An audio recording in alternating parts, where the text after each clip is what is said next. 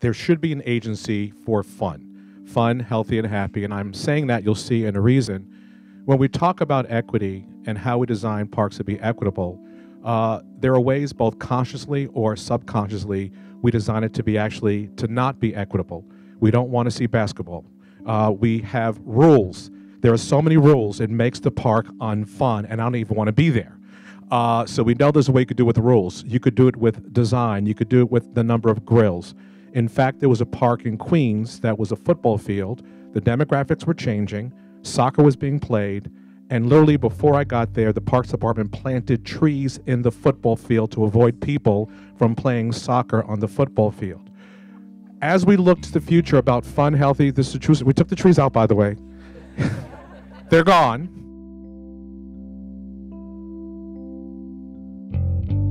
So I'm happy to be here. For the next about hour, we're going to be talking about these issues of resilience and equity as it pertains to our public realm. And we have the most terrific panel to help us get there. I'm not going to go into long introductions because they're in your program, and also, conveniently, everybody is sitting in front of their picture. But I can very briefly say Maria Balan Power is Associate Executive Director of Green Roots. That's where we were visiting in Chelsea. It's a community-based organization dedicated to enhancing the life, urban life and health of Chelsea and its surrounding communities. Next, Nick Brack. I have this in order, too. Nick Black is the Managing Director of the Boston Waterfront Initiative for the Trustees of Reservations. You may know that the trustees are involved in a really ambitious plan to try to develop welcoming, resilient public waterfront spaces in our district.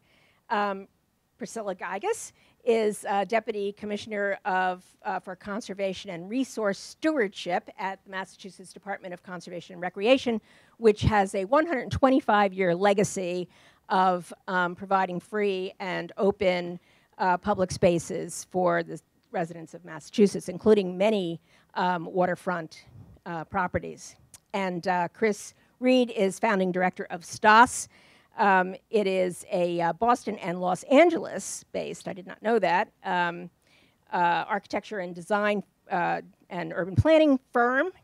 He also teaches at the Harvard GSD.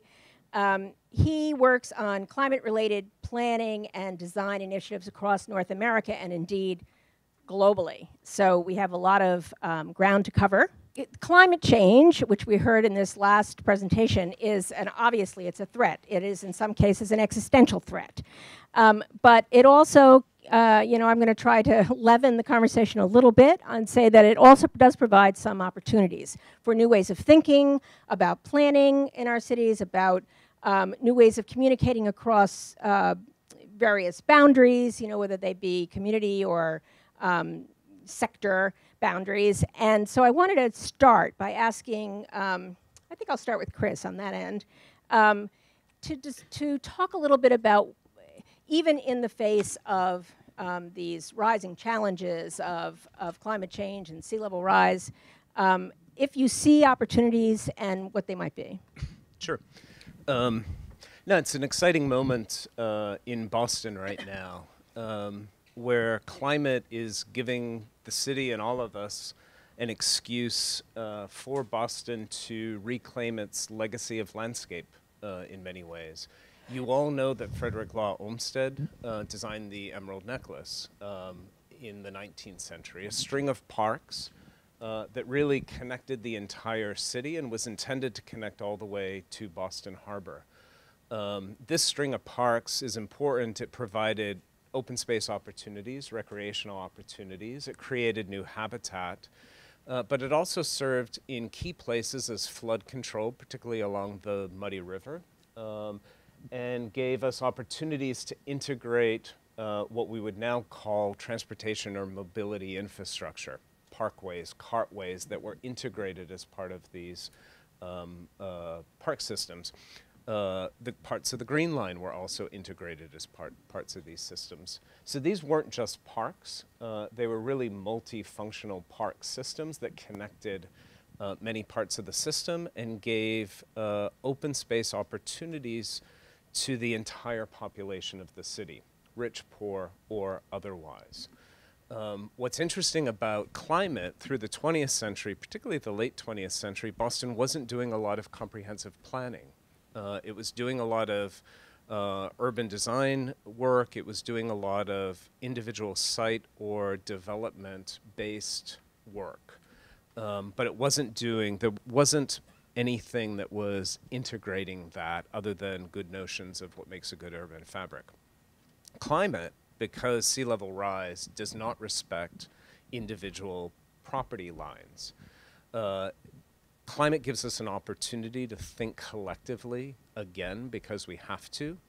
And the last panel was really great in terms of putting on the table that we don't want to do it as all gray walls. The idea that you can do it as multifunctional open space that certainly provides flood protection, but also offers opportunities for open space, recreation, waterfront access for everyone, that integrates initiatives that allow us to clean water, create new habitat, that allow us to cool temperatures within the city.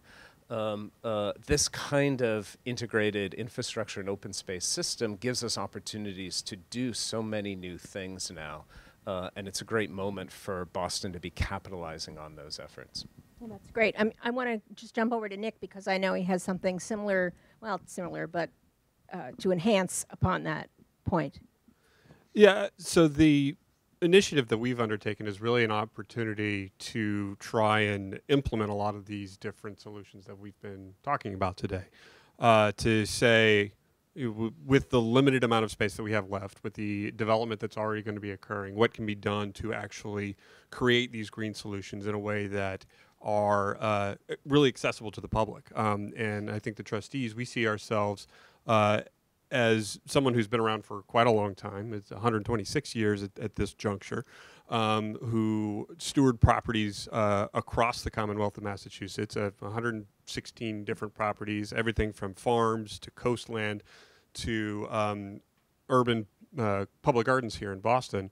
And so we've really tried to take a hard look to see what can we do to actually achieve some of this.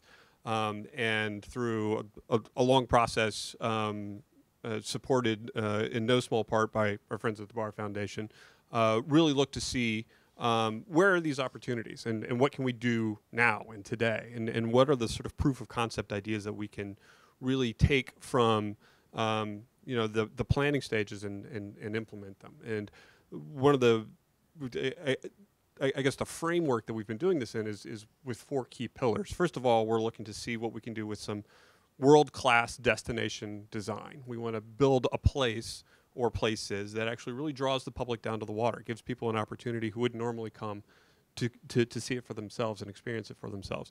We want to do it in a climate-resilient manner. We want to make sure that we keep equity in mind in every aspect of the development and construction of a place like this. And then ultimately, we want to do it in a way that's financially feasible. How do we support not only the capital construction costs up front, but the long-term operations and maintenance for these places going forward? And so that's kind of our approach to this problem. I'm probably going to steal the commissioner's line about happy, healthy, and fun. Because I think that's an excellent way to sum up what it is that we're trying to do. And how do we do this for not only the local residents in the neighborhoods that are going to be immediately affected and impacted by these places, but for the city as a whole and also the region as a whole too. So Maria, when we talk about resilience in a sort of community context, it may have a somewhat different meaning or a different manifestation than protecting the Federal Reserve building from flooding. So can you talk a little bit about the opportunities that you see in addressing climate challenges in communities? Yeah, so I think in order to understand and to think about the opportunities, it's really important to look at the context of Chelsea and communities like Chelsea and East Boston, where Chelsea in 1.8 square miles, we have. Is this on? Yeah. We have over 45,000 residents, only 1/3 of which is zoned for residential. And so if we look at the land and the population, 24% lives below the poverty line. I think it's important to understand the context and the industrial burden that we carry. And I think two of the opportunities that I think are important to remember are investments. And so green infrastructure is expensive. And so we believe that environmental justice communities should be a priority, should be prioritized.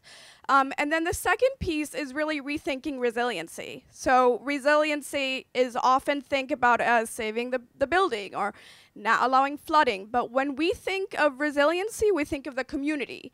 What are they being displaced? Is the park that's being built gonna raise the rents and therefore gonna evict the tenants there? 75% of the residents in Chelsea, of the units in Chelsea, are renter occupied. So 75% of the population in Chelsea is prone to displacement. So I think those rethinking resiliency and are there ways that we can incorporate eviction and housing crisis and immigration crisis and the entire picture of our communities, not just making sure that the buildings don't flood. Excellent. I've been intrigued by the way that the city of Boston, which was named by the Rockefeller Foundation of one of the 100 resilient cities in the world, explicitly in their application for this designation talked about racial equity and resilience in the context of communities that bounce back from a history of division in our town. So I think there's actually a way to connect those two pieces, and I find that something that will help us, going into the future. So Priscilla, you're in charge of public properties in an institution that's been around for 125 years. I know you haven't been there for 125 years, but I wanted to, sometimes it feels like it, yeah. I wanted to ask you a question about the changes that we see in the demographics of people who are using our public parks, and particularly waterfront parks, and how you've been able to think about programming or the design of these parks in such a way that they are welcoming to these changing demographics. We had a little discussion about this on the phone, I hope you remember. You had a specific example about it that I just thought was perfect, and I hope you'll talk about that a little. So thank you for the opportunity to be here, and I also just... Is it on? Okay, great. I also just wanted to echo something that was said earlier, just in terms of the vision, and Renee, you mentioned that it is our 125th anniversary, and we're talking about 125 years of stewardship, and it really was that vision that Elliott had of creating that Metropolitan Parks Commission, and so that was one of our predecessor agencies, the MDC and DEM, and we became DCR in 2003. But that vision is really important because it's something that it gives us that opportunity now, as you said, to have that vision going forward. And we have tried to do that. We've tried to change with the changing demographics of our parks and trying to make them accessible and make them fun and make them inviting. And so the example that I gave when we were on the phone is that we're noticing that there are a lot of people that are coming to the parks that that are multi-generational, and the idea is to come to the park and to spend the whole day at the park and to have breakfast and to make a nice lunch and to make a nice dinner. I'll tell you, sometimes I go by these places and I smell these meals and I think, oh my gosh, this is amazing. And what we've had to do is we've had to actually make some bigger grills for people because of the families, which is great, and that's a wonderful problem to have, but we want to make sure that people are feel welcome and feel inviting. We're also trying to install some other pavilions across the agency as well, because we're noticing not just, in waterfront areas, but, we have 450,000 acres all across the state that we manage on behalf of all of you. So we're really trying to make some of those improvements and really look at, what do people want? What are people looking for in those areas? So that was the example that I gave you before. Great one. And I think all of you are involved in the design and maintenance of public spaces that in a way are sort of other than libraries, maybe the last free public spaces that we even have in society. And yet, I'm just going to ask you again, Priscilla, or all of you, And yet the commitment to the public realm on the part of the taxpayers is, we can all say, especially on the federal level and even locally, is diminishing. So you probably, the DCR probably is tied with the MBTA for the millions of dollars of deferred maintenance that you face. So what strategies do you have, or you could recommend even to others, to help people care about somebody else's park and see, you know, the larger picture of why we need a statewide network of open spaces in the public realm, instead of just people caring about their own little piece of it? Well, you know, stewardship is so important, and that's why we're, you know, celebrating 125 years of stewardship. And I always say that everyone has a role to play in preserving and enhancing all of our parks and the natural resources and the cultural resources. And so it's so important for people to see this as a system, and everybody does love their own particular park. But the beauty of our system is we have so many different diverse places. So you can be on the waterfront. I always say you can be on the Boston Harbor Islands and see the sunrise. You can be out at Greylock and see the sunset all in the same day. And it's really important to show people that we have that diversity. You know, Massachusetts is the 9th largest park system in the 6th smallest state. And so we're really proud of that and all of the diversity in between. And so I think in order to be able to have that diversity and to be able to be on coastlines or on lakes or climb mountains or hills, you really have to have that sense of ownership and that sense of shared stewardship, and that it can't just be all about a particular park. Now, what I will say is I think that that stewardship, though, manifests itself in our friends groups, and we really appreciate that. And I know Suzanne is here from one of our friends groups, and we really want people to feel that ownership and also to feel that investment to help us provide some of the programming and to provide some of the resources that really enhance that visitor experience and make it a fun and accessible experience as well. Yeah. I mean, one of the strategies that I know we've accessed here in Boston quite a bit is the sort of public-private partnership for helping to you know, enhance the resources for these spaces. And yet there's you know, there's sometimes, often perhaps, a tension between those kinds of arrangements and access, right? I'm actually thinking about Bryant Park in New York City. You know, a beautiful, successful public-private partnership that yet closes, as you say, the parks close. And I guess I'm wondering if anybody here has any thoughts about that, about how to take advantage of the interest in public-private partnerships while still maintaining an open, welcoming, diverse public space. Yeah, I think there are a number of examples from the last decade or two that get into this issue. Discovery Green in Houston is one, with a lot of programmed activity and a lot of demand on spaces to be revenue generating. I think those things require very careful planning, design, and management simultaneously, so that major pieces of those open spaces, those public spaces, remain open to the public even while some of those private activities are happening. So there are very careful, coordinated strategies that you can develop. Here, what's interesting is I think we're starting to move beyond that too, or build on it. We're looking at some of the work we did in East Boston, significant public access and significant public infrastructure, right, on private land, on the waterfront, that's defending populations of people inland. By private land, you mean Massport-owned land? What do you mean by private land? Land in private possession. Okay. So along the East Boston waterfront, for instance, a lot of that property is private. It's not in the public realm. So how do you use tools, planning tools, zoning tools, to begin to think about linkages, how you take open space requirements and configure the footprint of open space on sites that allow direct public access from the communities inland to the waterfront and then along the waterfront. For instance, Boston has a requirement that 50% of every private property be open space. meaning open to the sky. You can configure that, and there are examples from the past in East Boston where that doesn't seem like it's publicly accessible.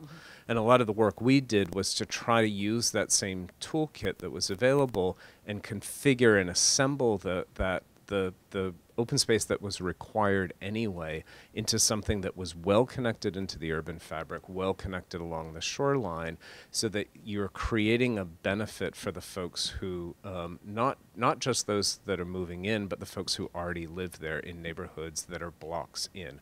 That in part is, you know, accessibility to open space as part of the kind of equity agenda that was built into a project like that. But it's also requiring new ways of thinking about ownership, management, maintenance, operations going forward. There's not a clear strategy for how to do that, and that's one of the challenges that many folks in the city are trying to figure out now. What are those groups and organizations that can take on responsibility for maintaining and operating some of this new open space, even if it happens to be on public land? I think there are actually some really interesting models that we can start to think about and talk about, but it's requiring multiple new partnership opportunities between the private sector, public sector, philanthropic sector, and nonprofit sector to kind of figure this out going forward.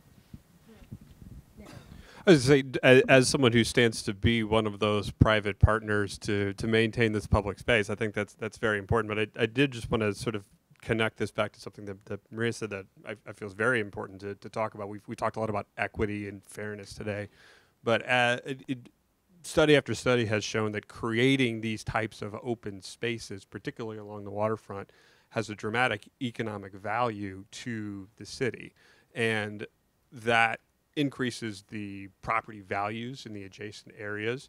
And the question is, who benefits from that? And how do you make sure that you configure the space and program the space and develop it in a way that actually provides opportunity for those communities that are directly impacted? So, for example, the folks at the Friends of the Highline did a study to where, you know, obviously the Highline created some dramatic value for the land that was immediately adjacent to the Highline. And, you know, I think it's, at least anecdotally that I have heard, initially they had some trouble attracting diverse audiences and crowds. And so they went to them to say, hey, what types of activities do you want to see here?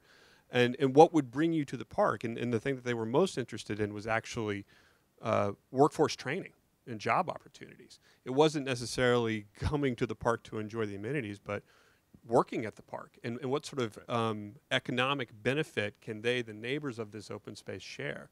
And so to us is really critical to look at not only how you build the space. You want to make sure that the folks who are actually putting the shovels in the ground are local tradesmen who are, you know, here in the neighborhood building the space, but also working with the local businesses to sustain the amenities of the space. Make sure that you're bringing in local restaurants and not just having some generic vendor from, you know, who manages 50 ballparks across the country serving hot dogs, but what can you do to get the local empanada guy from the corner to come into the park and actually be part of the community?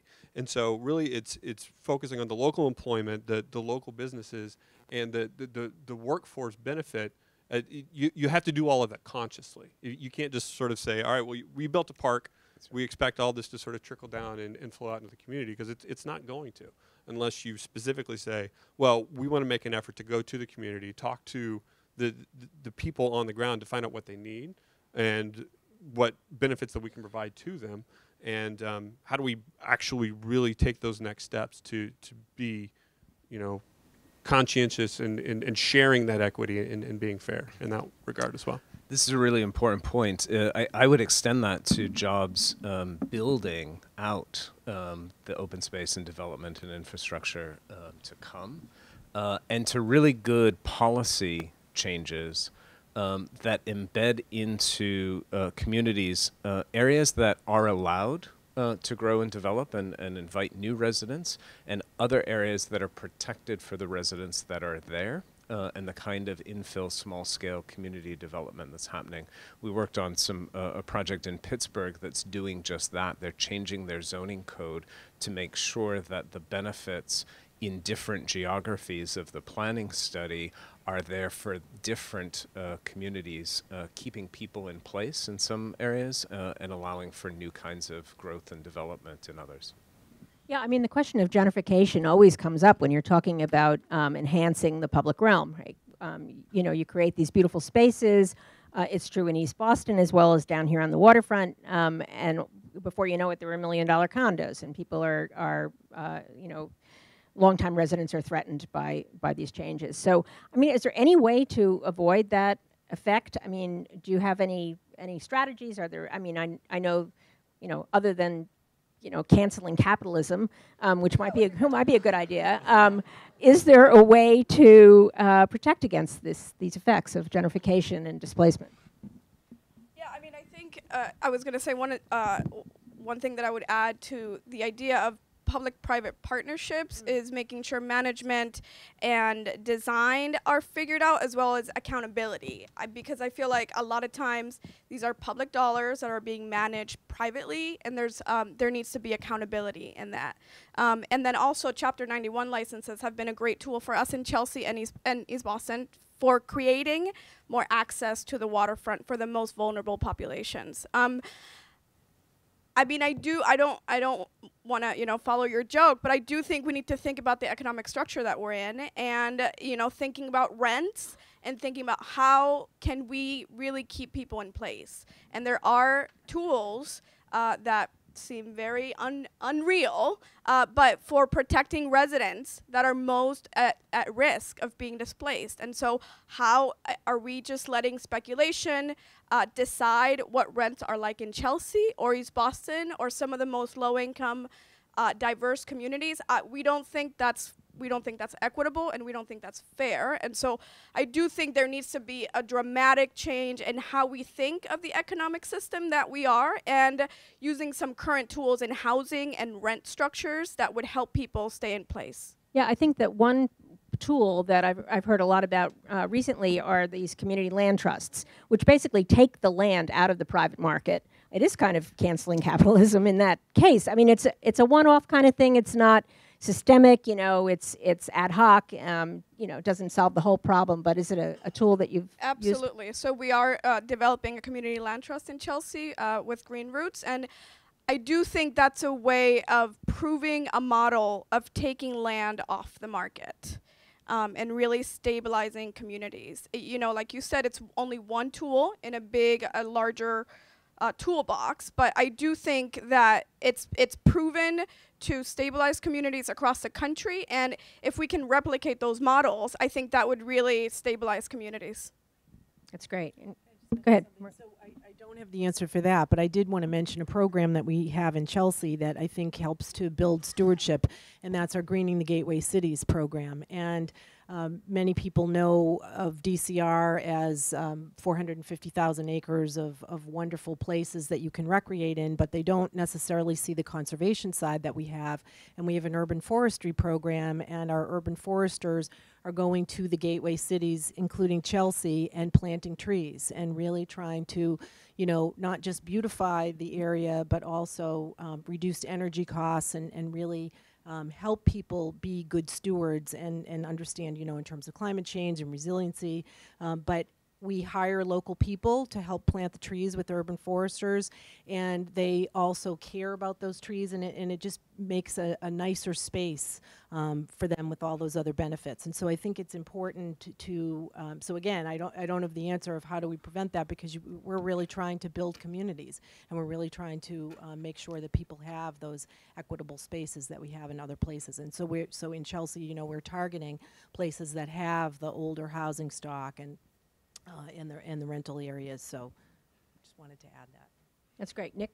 Is it the only other sort of flip side of that is, you know, we're talking a lot about displacing the people who already live there, but one of the other challenges that we face here in Boston is getting the people who don't live there down to the water, and how do we open it up for everybody? And I think making sure that these fantastic open spaces that we're talking about, that we're looking to build, are available and feel like they're for everybody, is to make sure that we have the cultural reflections of the communities within the spaces themselves, whether that's through the art, through the programming activities, the education pieces, making sure that we give kids from Roxbury a reason to come down to the water.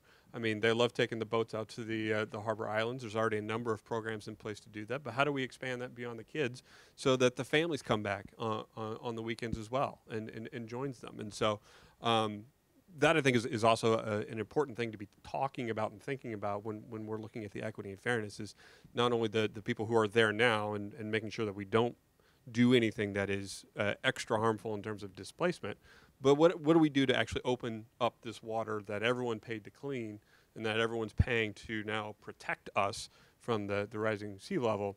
What do we do to make it a place for everybody? Right, precisely. I see that we're about ready for questions from the audience, but I just wanted to, reinforce the point you made about how everybody paid to clean up the harbor. It was an investment that the entire community made. We're talking about really, from Quincy to Lynn, not just, around Boston. And there ought to be, I feel like there ought to be a peace dividend. Remember we talked about the peace dividend when the wall came down, the Soviet wall came down. We were supposed to get all these dividends from the investments we made. And I guess this discussion here today is a lot about that. How do we share equally and fairly in the dividends that came from the investments that we made in the harbor cleanup? Go ahead. So before we open it up, I just want to talk about Moakley Park a little bit, because every single issue that's been put on the table, we're facing at Moakley Park. Moakley Park, many of you visited this morning down in South Boston on the edge of Dorchester, is really interesting. The study site is the park plus the area around the park, because we are taking into account sea level rise and climate change and what's going to happen down there. It's incredibly complex. Moakley is one of the city's 5 largest parks. It's the largest waterfront park, although you might never know it's a waterfront park because it's separated from the waterfront by a 4-lane road, but it's immediately adjacent to Carson Beach. So it's technically on the waterfront, but separate. It's connected to, or it's adjacent to a number of middle income and low income neighborhoods, but it's disconnected by 6-lane roads from those. It's on 2 T-stops. It's within a 15-minute bike ride of a significant portion of Boston's population, populations that include Dorchester, Roxbury, the South End, South Boston, and even the Back Bay. And so it's right at the heart of a lot of things that we're talking about, with some development pressures immediately around it.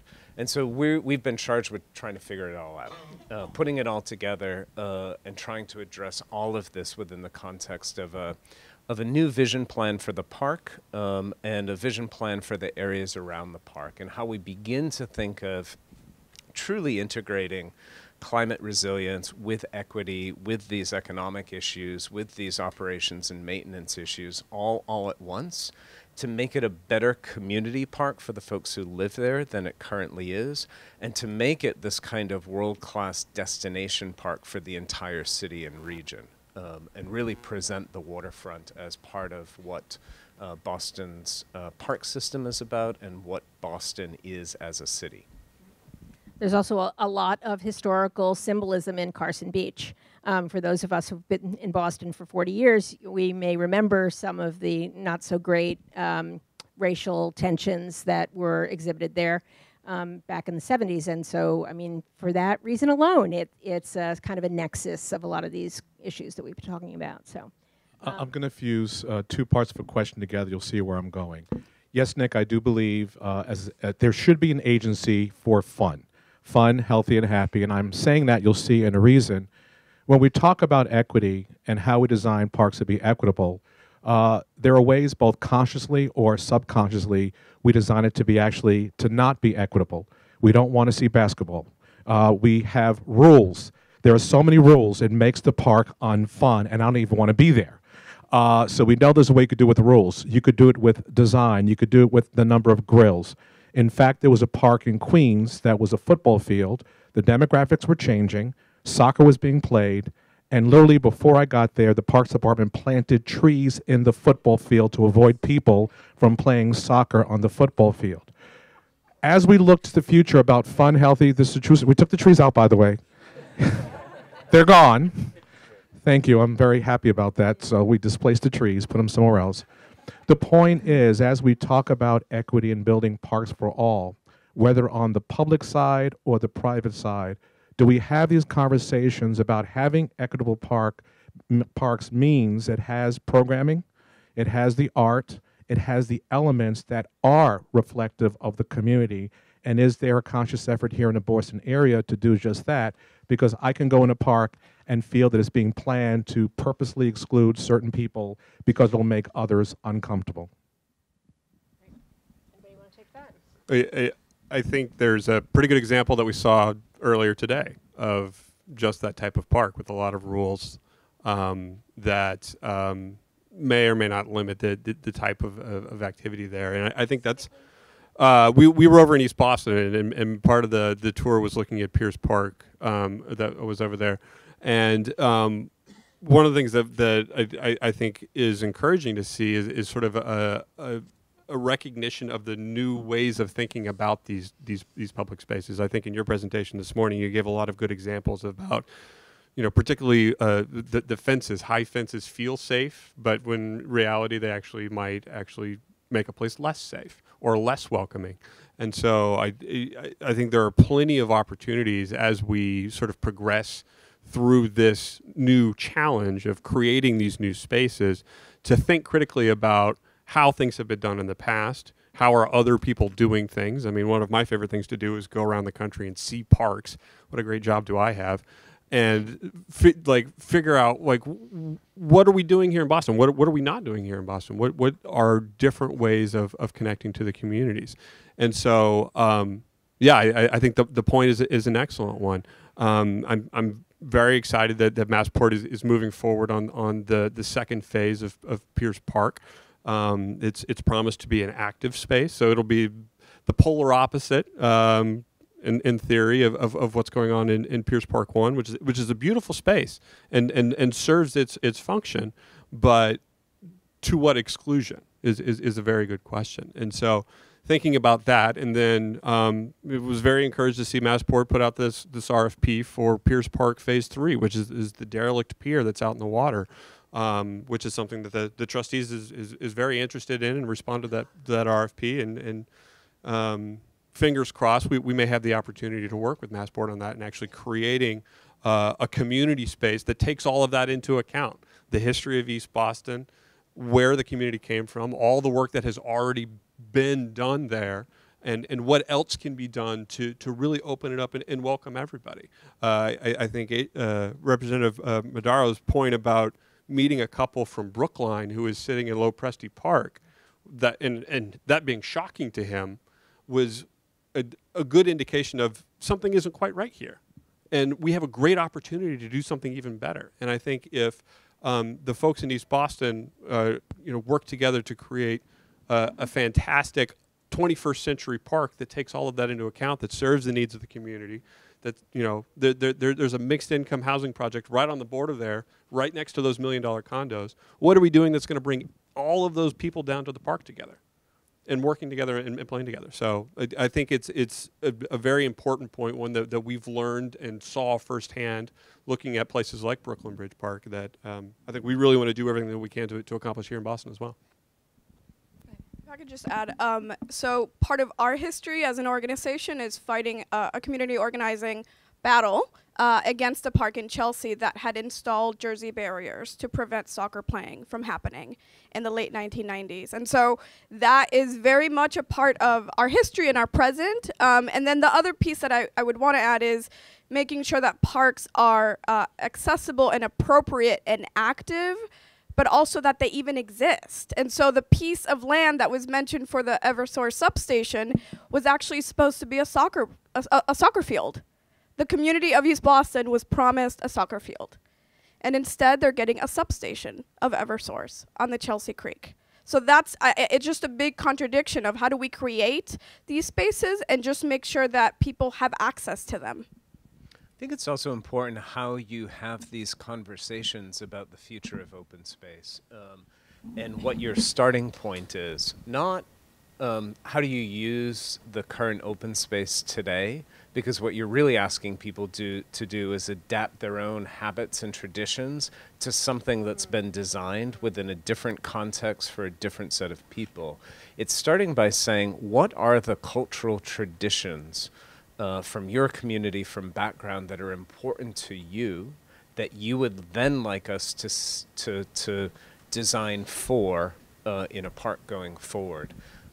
This is something that we're starting to address here in Toronto and a number of places, but it's really important to have open conversations about this. There's an example in Silver Lake in Los Angeles around the issue of an open multi-use meadow plus grills. And the community there said, we don't want either of those because it would invite a more diverse population in. Those are the kinds of things that we want to know about so that we can design for those activities, so that people really have a reason to go there for themselves. And also, as we're designing, to understand what are the signs, what are the kinds of artistic traditions, what are the things that people want to see that make them feel at home. Not the things that I would design for me, but things from their cultural traditions that could be placed into open spaces that would make it feel more like a multicultural place. Picking up on what Chris was saying, I think that, in this kind of sense that we need to create democratic places, that we get quite hung up on making all spaces accessible to all people at all times. And in a sense, places don't necessarily work that way. But that's a real challenge, I think, as a designer. And I'm just wondering, sort of throwing it back to the panel, that's something, sort of temporal aspect, and then how we measure success. Those are things that we're thinking about when you're working on these spaces. People hear that? It was sort of, when we're trying to democratize public spaces, we sometimes get hung up on making sure that they're accessible to all people at all times, at all places, and all things. And how do we adjust for that and measure success? Yeah, we're asked to take that on all the time. And we do think about the multiple ways that open spaces will be used. One of the disadvantages right now in Moakley Park is that it's single-use facilities. You either use it as a baseball field or you don't use it at all. And so we start to think about, okay, how can a single open space host different kinds of activities at different times of day that might invite different populations into the park on a rotating basis, right? So that's making things multifunctional is one of those. But the other piece is, how do you make a space feel welcoming first, and inclusive, a place that people want to stay? That's something that it's not an, I don't have the quick answer to that question. It's something that is very topical right now, and it's something that we're exploring very hard with the partners and the communities that we're working in. What is it for each individual community that would make an open space welcoming and inclusive and inviting them to stay for longer periods of time? We're in the process of figuring that out on 4 different projects right now. I'll be able to report back a little bit more in 6 months, but it's very much a current topic in a number of places across North America, really. I mean, one of the things that interests me is, also how do you get people to these public spaces? The sort of linkages that are not so great in the city and in the region. It's really a transportation question. And so making it possible to get there and then making it welcoming once you're there. I mean, I think there's sort of 2 pieces to this, but there've got to be other questions. Really a question for Priscilla, mostly, but I'm curious. We had this morning, there was a little, or in the earlier panel, there was a little bit of talk about kind of partnerships and how we kind of work together to make a lot of these things happen. And earlier on our tour of Moakley this morning, Chris Cook, the Parks Commissioner, gave an example of Spectacle Island and the way in which Spectacle is kind of a great example of a lot of different owners with, weird lines of ownership that get maintained by each other, and it kind of just works, which seems like not the typical example. So I'm really interested to hear from you. What do you think would, help promote those types of relationships and the kind of co-management or co-maintenance of spaces, then sort of, make it easier, basically, for organizations like yourself, to enter into those kinds of agreements that are not one-offs, essentially. So partnerships are so critical, and especially with the Boston Harbor Islands, and we have a wonderful relationship with all of the partners, and especially work closely with Boston Harbor Now and also the National Park Service. And that is a model. We've been really trying to work more closely with the National Park Service in a number of other areas as well, and that's helpful to us because each one brings something new to the table, and a lot of that is programming. In fact, we just talked with Michael Creasy and Liza Stearns about Roxbury Heritage that we're reopening after a major restoration and renovation, and we really want to make sure that we have some dynamic programming, and they have some great programs that we're going to learn from and hopefully partner with on some of those. But I think that you bring up an excellent point. We can't do this alone, and so we look for partnerships, whether it's to help us in some kind of the programmatic functions, or whether it's to help us to be able to do some of the capital repairs that we need to have. We, as I mentioned before, we have some wonderful friends groups. We have some great partnerships. This isn't on the waterfront, but we just had a partnership with the Walden Woods Project, and in our brand new visitor center at Walden, which is a gold LEED certified building, we're able to have a movie that is executive produced by Ken Burns. Now, that's not something that we would be able to get ourselves, and there have been other things in that regard. And so we are always looking for partnerships in communities. Some of our pools, the deepwater pools, are actually operated by some of the local communities, and that helps us with a partnership as well. We make some of the capital repairs, but then they operate it on a basis which is wonderful for them too, because then they can hire some local kids, and it's a good experience. So we're always looking for those types of partnerships. I'd like to talk about capitalism just for another minute before we throw all capitalism out. It's kind of interesting to ask you about, do you feel at all hopeful about enlightened capitalism? Remembering, as Chris evoked, there was a history of landscape in the 19th century. It was speculative land development that gave us the Back Bay and some pretty terrific architecture, along with much of the Emerald Necklace, the Esplanade, and other great improvements. Given the costs and the maintenance concerns, can we look to enlightened capitalism to accelerate the rate of change? Is there profit potential, profit seeking that can support some of the public parks and amenities that you're all dreaming of? What do you think? I don't know that we can count on them to do it themselves on their own, just out of the goodness of their heart. But there are certainly opportunities, and there are people in this room that work very hard to make sure that whenever there are developments happening, that proper attention is paid to the public realm, and not only through the Chapter 91 mitigations in creating these open spaces, but what can be done on a value capture perspective to actually create a place for everyone out of what will inevitably be a fairly profitable development. I think that's one of the tactics that you've seen, particularly in New York City. Brooklyn Bridge Park is a great example. Governor's Island is another example where they actually have pieces of it set aside specifically for development. It's back from the water. It's unobtrusive, but it's there and is going to go for some serious money, condo-wise, but it helps to pay for the public realm. Our opportunities for stepping back from the water are limited, unless, of course, we get pushed back like the folks in the other panel were just talking about.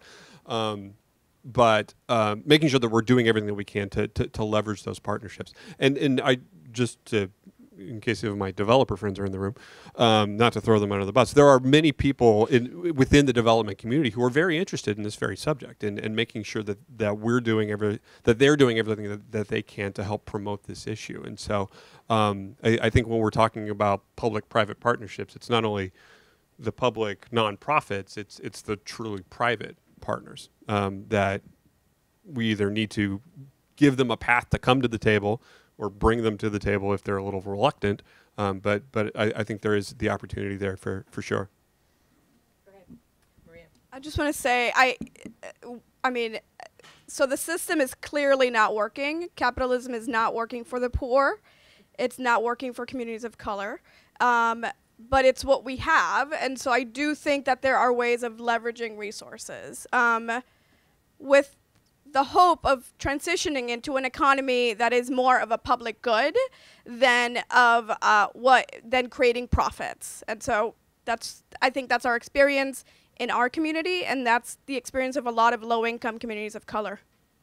Thank you. I got like a 2-minute warning over here, but do you want to take the last question? You know, we've talked a lot about how to engage the local neighborhood to figure out what they want and what would fit within their context. But how do we ensure also that we get the larger citywide perspective? You know, we've all been involved. I've been on many advisory projects here in the city. You end up in a pitched battle usually about what not to do there. You know, we spent 5 years on the downtown municipal harbor plan arguing about the height of one building and the dimensions of its footprint, rather than really debating and discussing what does the city as a whole need to connect itself better to the waterfront in a really prime location. So I just want to raise, we always put a lot of people on advisory committees who are neighbors or whatever, but I think we often miss putting people on who could bring that broader perspective, kind of like we heard from the commissioner this morning. Yeah, I think that's where you have multiple groups that can be assembled to advise on these projects. Some of them have to be local residents, the immediate abutters, the obvious stakeholders. But then I think it's incumbent on the folks in charge of those projects to put together a number of other committees as well that can start to bring these other citywide issues to the fore. But then you have to have a committee of the committees, which sounds like a lot of meetings, but and it is. But having people from these different groups and these different geographies talk to one another is really, really critical, because I never want to be the one trying to make those decisions in the middle without the other folks. Putting the bigger group together allows everybody to hear everybody else's opinions, needs, wants, desires, requirements, et cetera, values. And having those conversations, I think, can be some of the most productive ones that you can. With Boston Parks, we're working to do that right now. On Moakley, it's what happened with Energy and Environment on East Boston. Massport, MassDOT were in the room at the same time that representatives from local communities were there. So these conversations between people who don't normally talk to one another, I think, are the biggest key. Okay, well, we've covered a lot of ground, a lot of water. So I wanted to thank the panel for their help today. Thank you. Thank you for coming.